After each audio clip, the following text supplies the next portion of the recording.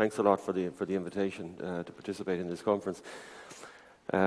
Good questions focus the mind, and I'm delighted to be joining Dirk and Richard in this debate on this very important policy question. I should say before I begin that the views that are expressed in this slide deck, they're not necessarily the views of the ECB or its governing council. It's based on joint work that I have been doing with Stefan Farr, a colleague at the ECB.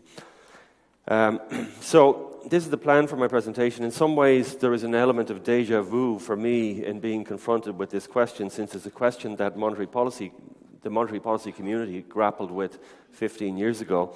And that was the first 5 years that I spent at the ECB was in the monetary policy area. And I was, in preparing this presentation, one of the sources that I looked back at was a Federal Reserve Bank of Chicago conference proceedings, where they looked at exactly this question, but from a monetary policy perspective. So that's going to be the starting point of my presentation. But so as not to be solely putting old wine into new bottles, I'm going to also examine some of these issues from the perspective of macroprudential policy, which of course is the focus of the conference today, including questions around the objective, the importance of the link to credit, assessing real economic value of asset prices, and the effectiveness of the available instruments. So, starting with the lessons that have been learned from the monetary policy debate, Stephen Cicchetti put out a CPR working paper in 2000, which listed 5 arguments that produced a coherent case for monetary policy to target asset prices. And they ran as follows. First, asset price bubbles exist. Second, booms and busts distort resource allocation, they affect the monetary policy objective, and they threaten market liquidity and financial stability. Third, central banks are responsible for averting liquidity crisis and for safeguarding financial stability. Fourth, asset price bubbles can be identified sufficiently early, and central banks have the instruments available that can burst bubbles. The conclusion of that paper was that monetary policy should go above and beyond mere inflation targeting, and that it should aim at addressing, even bursting, asset price bubbles. But while coherent, that view was not uncontroversial. Indeed, there was a significant body of literature which opposed that view, countering some of Cicchetti's arguments. Blinder and Rice, for instance, argued that asset price bubbles cannot be identified sufficiently well in advance, and because of this, monetary policy makers, if they are trying to target asset price developments, they run the risk of committing either type 1 or type 2 errors. That is, missing bubbles and not reacting, or seeing bubbles that are not there with costly consequences. Now, based on a Kiyotaki and Moore type model, Viello, I have terrible difficulty in pronouncing that name, showed that allowing the monetary authority to respond to asset prices yields negligible gains in terms of output and inflation stabilization, questioning the effectiveness of the monetary policy instrument itself in containing house price inflation.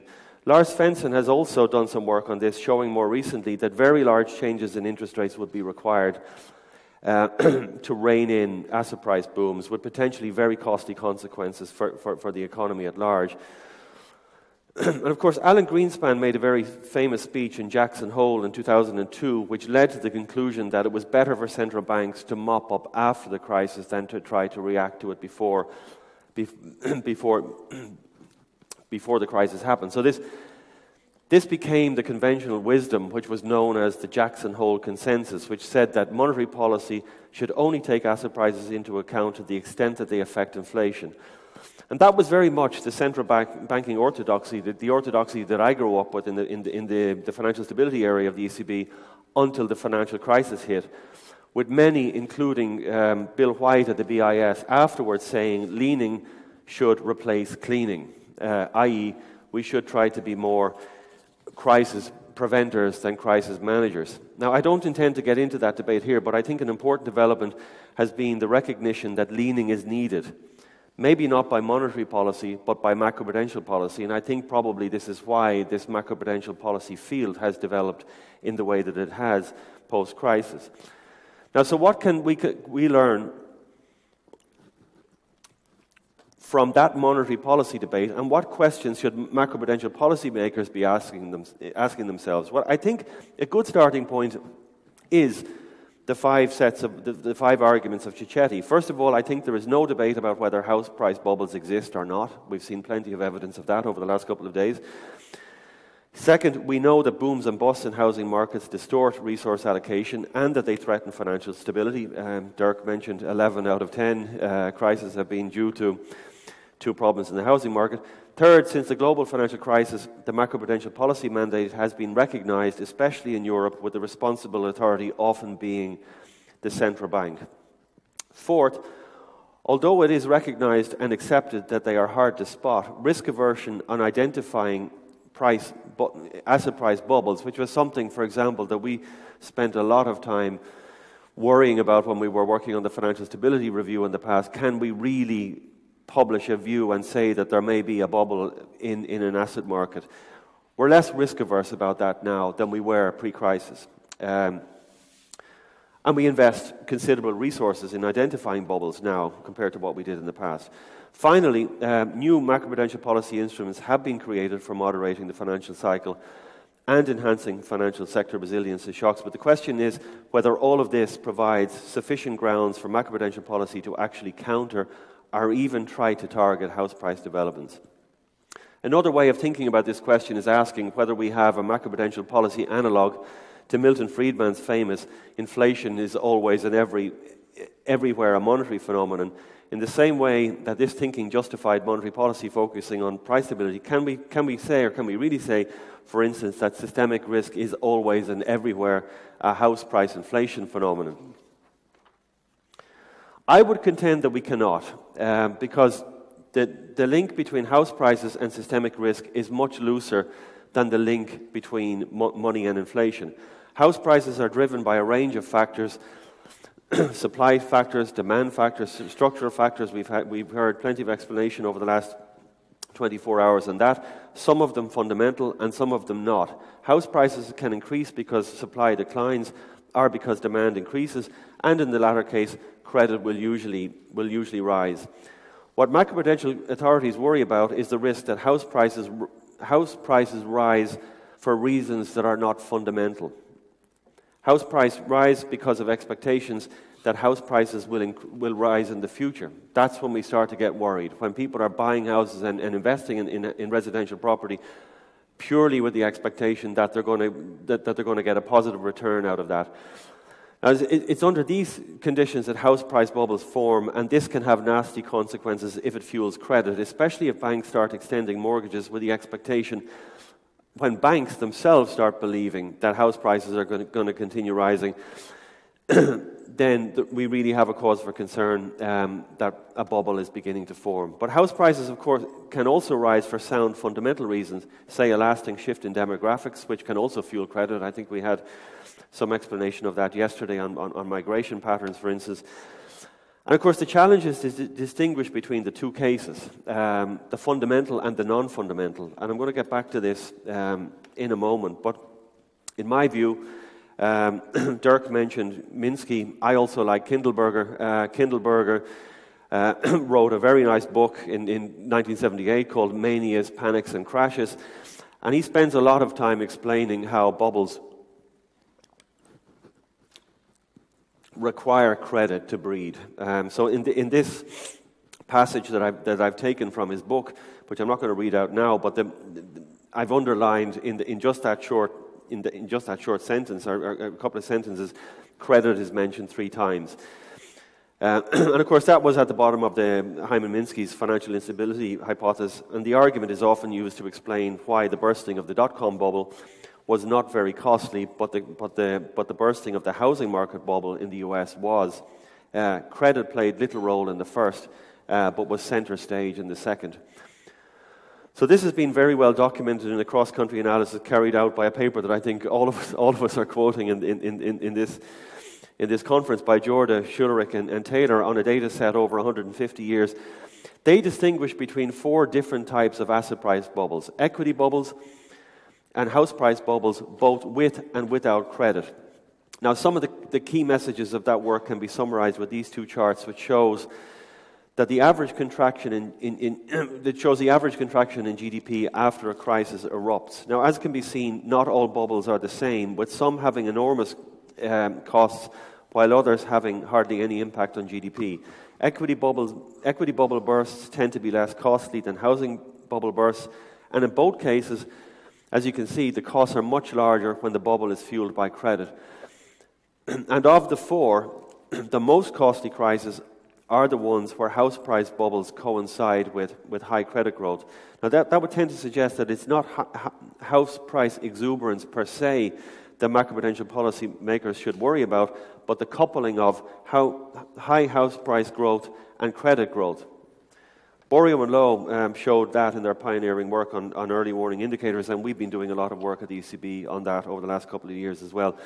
But what are the economics behind this? Well, Kiyotaki and Moore showed in 1997 that when a productive asset can be used as collateral for borrowing, that can introduce a financial accelerator effect which amplifies booms and busts.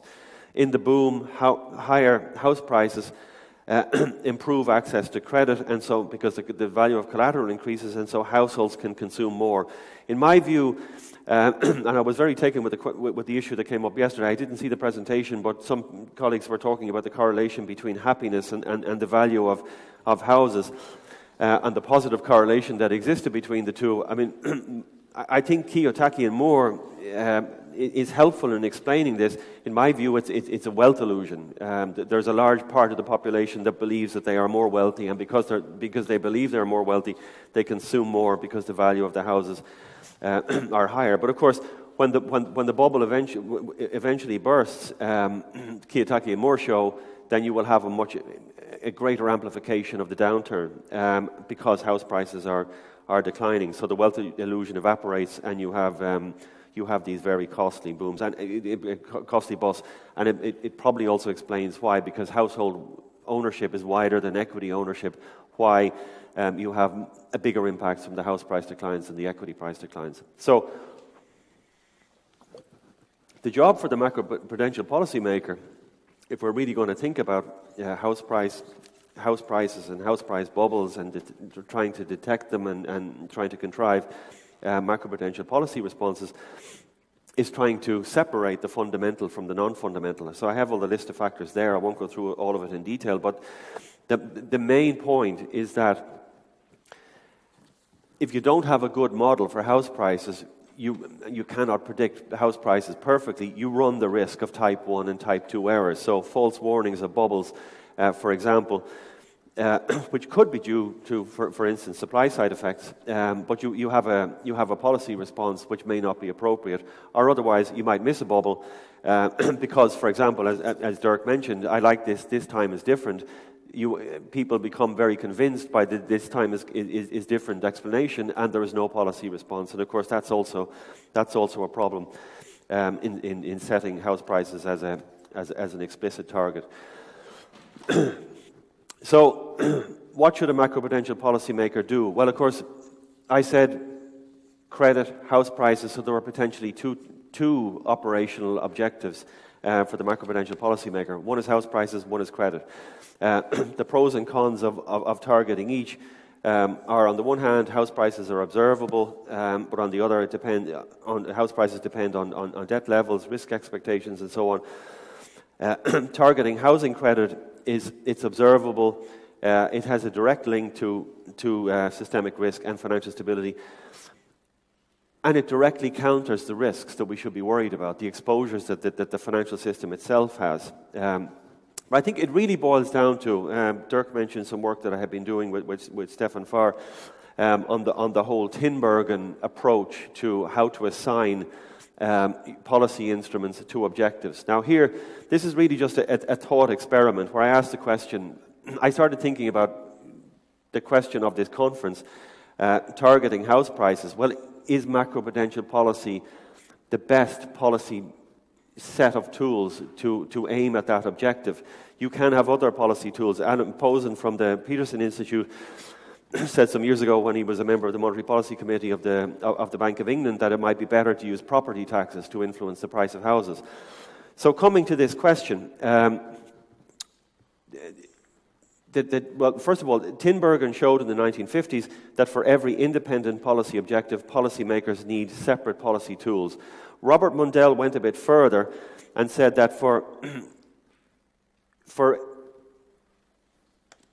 most policy objectives are not completely independent of one another. They have relationships with one another. So in that instance, the policymaker should try to find the tools that have the comparative advantage, the greatest potential effect on the objective. So what I've done here is just drawn two loci, one on the left-hand side, one on the right-hand side. One is, at all points, it's combinations of property taxes and macroprudential policy where you have house price stability. So that's maybe some small deviation from the equilibrium. On the right-hand side, debt sustainability. So the ability of the household sector to honour and repay their debt obligations. And I hope there's no controversy about the sign of the slopes of those two lines. Then the question is, of those two sets of policies, which one is the most effective in dealing with the level of house prices? So I just made an assumption here that property taxes are more effective in influencing the level of house prices. And macroprudential policy has a greater impact on debt sustainability of households. That's all. That's the only assumption that I've made here in drawing these relative lines. But when you put the two of them together, and suppose the policymaker is confronted with the situation that's depicted on point A, where debt is sustainable, but house prices are too high relative to equilibria, what should be the policy response there? Now, suppose the conclusion is to tighten macroprudential policy to bring down house prices. Well, that leads to a movement from point A to point B, where house price stability is reached, but house prices are now lower. And of course, because you have tightened macroprudential policy, there have been some real economic consequences as well as that. Coming from that, real economic activity is slowing down because credit is less available. So you have a contraction of economic activity, which has an influence on debt sustainability. So now you've got a situation where, because macroprudential policy was tightened, you have managed to bring your housing market bubble under control, but you've now created a situation where the sustainability of debt of households is now threatened, and you've actually created a financial stability problem by tightening macroprudential policy.